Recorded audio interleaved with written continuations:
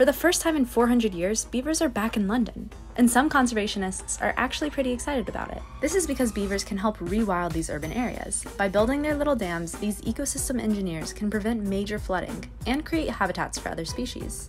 So I think we need to be reintroducing missing species because it's our moral duty to put right the damage that we've done in the past. And when you put a missing species back into a landscape, a whole cascade of benefits are produced.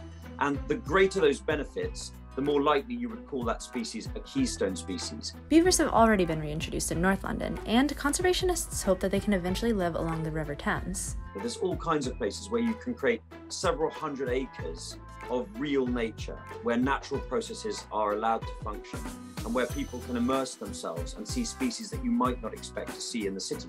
There's species like white-tailed eagles, or white storks, or beavers. How would you feel about beavers being released